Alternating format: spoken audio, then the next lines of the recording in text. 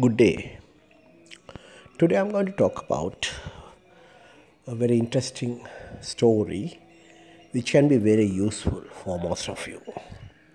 This is about one of my students, very close to me, and he has his own structural consultancy firm, and whenever he gets large projects, he get the designs reviewed by me.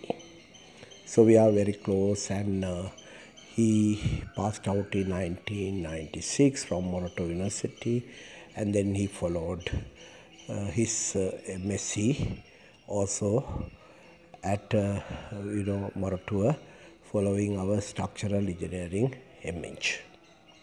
He has M.Eng, and then we actually thought of doing a PhD, but it did not materialize because I was also not well, and so we could not make a good progress. Because I had this nerve problem that is created by holding the mouse in the wrong way.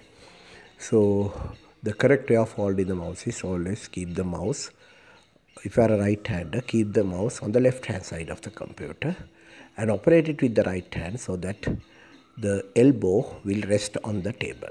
That's the correct way. On the other hand, if you want to keep it on the right hand side, make sure you keep your elbow on the arm's rest so that no weight of the arm will be transferred to the shoulder. If the weight of the arm is transferred to the shoulder, and if you use the mouse for hours, you'll definitely get a huge neck related problem, and it will immobilize the nerve, and you'll get headache and huge trouble.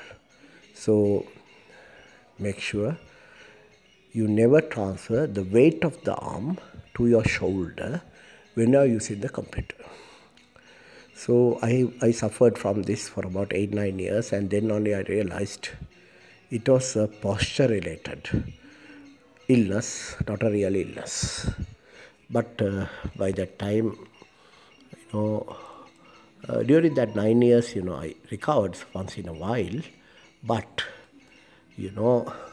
the suffering was there most of the time. So this engineer phoned me about 1.5 years ago and told me, he's having he asked me whether he can talk to me, and I said okay. And he said he's having a little trouble because he has been diagnosed of a bowel cancer.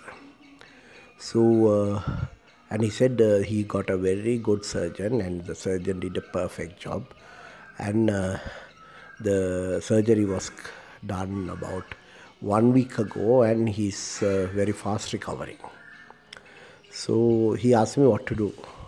And because he has already contacted an oncologist, but he wanted to get some opinion. So I told him not to waste any time, and also I asked him to go for a European manufactured, very good, very high quality chemotherapy, even though it can cost over 1 million rupees. I knew he has enough wealth, and so I had no problem in recommending him to go for a European drug. And then I told him, while he is doing that, we'll run a parallel course of medicine or treatment that will make chemotherapy to be very effective. So chemotherapy drugs are generally metal based, like platinum and all kinds of metal based. The idea is, you get cancer cells to consume this metal based drug, so that cancer cells will stop growing or they will be destroyed. So it's like, feeding stones to a man. So if you feed the man with stones, he will die. And similarly, we feed the cancer cells with metals, heavy metals, so that cancer cells will die. So that's how it works.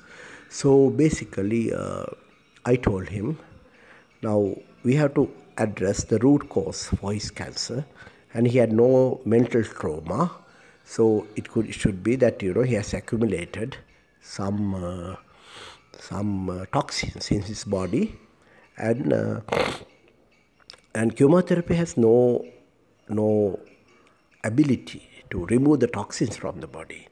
So I proposed to him that we'll do something that can remove toxins from his body, so that the chances of him getting the cancer again can be minimized, and also that when we are removing the toxins from the body immunity system will become regain its usual power to suppress cancer cells.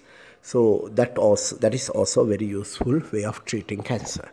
So I gave him a small decoction, and the decoction contained aralu, bulu, rasakinda, senekola, dummela dandu, rathadun, ahalapottu, kohambapottu, belimol, and valmi. So you have to have 12 items, and this is a very simple way of detoxifying the body when you consume it over about 1 month. With about 5 days per week you will drink this. So over 1 month you will drink about 20 decoctions, and that will be sufficient to remove most of the toxins that have been accumulated in your body, while restoring the immunity system almost fully. And then I recommended him, because most of the cancers occur when your body is acidic. So we have to convert your body to be basic. So what he do is, I asked him to drink 300 grams of carrot blended and added with a slice of lemon, not lime. Lime is acidic, lemon is basic. So you add a slice of lemon and you drink it over the whole morning. And then there's another very good food that can remove all kinds of there are many ailments like stones in your body and all that, stones in the bladder or whatever, and that's kakiri. So what you do is you consume kakiri, raw kakiri. So what you do is you take about half a fruit of kakiri, then slice it and add a little bit of bees honey, pure high quality bees honey, and you eat it raw. And every day morning you eat it. You don't do it in the night, because sometimes you can get phlegm attacks when you eat kakiri in the night. It's a very cooling, but it will dissolve any growth in the body and also stones in the bladder. So you do that. So you eat kakiri every day.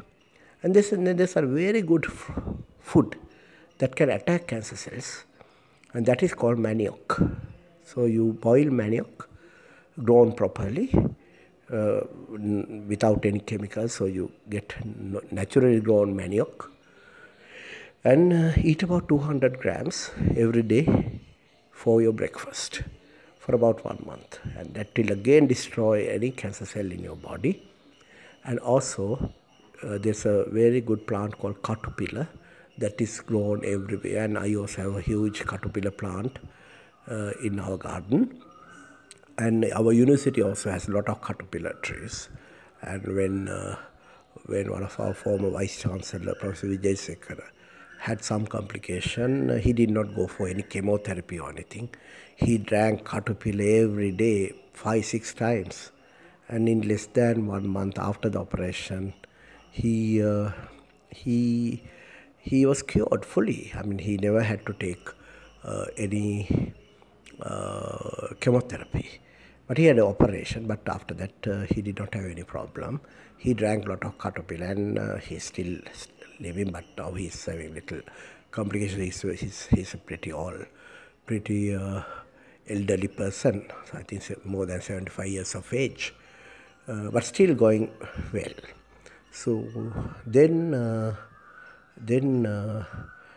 I also asked him to go to a spiritual leader and talk to him, so that seem to do meditation, and also there's another technique called relaxation technique. You can go to internet and type relaxation techniques for cancer. Then you can get various relaxation techniques. And the idea of relaxation techniques is to relax the body and relieve stress from your body, so that the chances of cancer cells being replaced by good cells will be very high. So you do relaxation, drink carrot, caterpillar, eat manioc, drink decoctions for detoxifying, and then talk with a spiritual leader who is willing to, willing to calm your mind. So you do all these things, and immediately you find that your various counts, blood counts, are improving, and even the oncologist will say, I have never seen a chemotherapy working so well. And this kind of therapies are very good for blood cancers, because blood cancers occur due to high toxicity level in the body. So they work very well against blood cancers. And when one of my batchmates had a blood cancer, I actually helped him to recover very well. And although he died later, after about 2 years he died, because he had, as was his fate, because we knew he's having very bad times. His stars were very bad. So we knew that it's going to happen, but we did not give up. We did everything possible, and we got him even to go to work and run his company. So basically, cancer is not a major problem. You get it when you have bad times, but we have to face it with a smile. We should not think we'll die. We should always believe. The modern medicine, Western medicine, is so good. The surgeons are so good. They can do surgery, remove cancer. Then we have top quality drugs based on high quality research. They are chemotherapy drugs, and I always prefer drug than the radiation, because sometimes if the radiation is not done properly, you might damage nearby organs. But whereas chemotherapy drugs are so good, you go for it, and then we do everything possible to keep the patient very busy so that he has no time to think about his cancer. He's doing many things, and every day the reports becoming very good, and the patient getting confidence. He's talking to a spiritual leader. He's spending some of his spare time doing relaxation or meditation. So after about 2-3 months, you'll find the patient is so happy that he has fully recovered, provided his stars are good.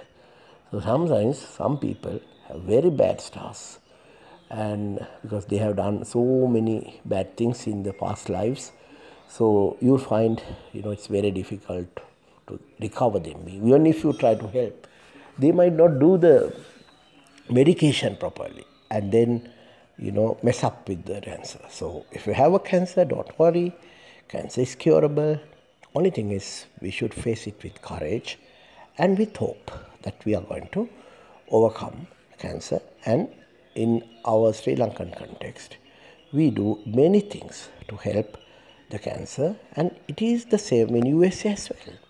And I know one nurse who has a PhD, and she's a nursing manager, and she told me she has worked with cancer patients, and she told me, when I said this is how we handle it, she told me in America, in USA, before they give chemotherapy, they use Sancot tablets. Sancot is Senecola, is made out of Senecola, grown in Thailand. A German person took Senecola from Sri Lanka to Germany and made a tablet, and then in tropical climatic conditions of Thailand, he grows Senecola in big way, and Senecola will detoxify your body of all toxins.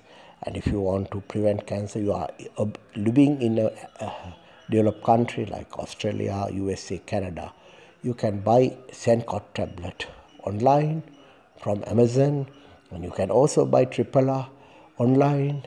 And if you use about 2 or 3 triple every day, night before you go to sleep, and use sand coat once in a while to detoxify your body of all the chemicals that we accumulate due to the food that we consume.